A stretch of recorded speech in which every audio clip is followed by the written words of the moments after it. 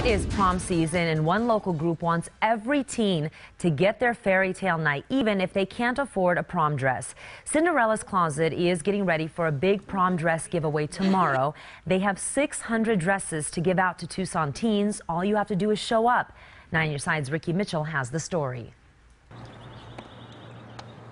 Just call Melissa Turo, your fairy godmother. They can come out and try on as many as they'd like, and they get to walk away with a free dress. Melissa and her sister founded Cinderella's Closet 5 years ago, hoping to give every girl a chance to go to the ball. And we happened to see an organization like this in another state, and we thought how cool it would be to do something like that in Tucson. They collect used and new prom dresses throughout the year and then let high school girls come pick one out. Usually the second it starts, we have girls lined up. All of these dresses will be at Tucson College starting at 10 a.m. tomorrow, waiting for their princesses. We try to hang them up nicely so that it feels more like a boutique rather than getting a free dress. Cinderella's Closet has 600 dresses to give away this year, but could use a lot more in size 14 and up. We still need a lot more plus-size dresses. Because it's all about making every girl's dream come true. Just seeing that girl get to come in and pick out a dress, see how excited she is, or see her mom break down crying, getting to see her daughter